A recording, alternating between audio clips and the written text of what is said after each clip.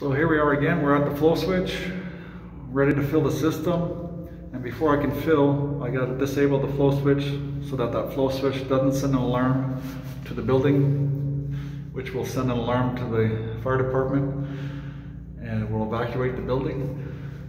So before I do the filling, we want to disable this flow switch.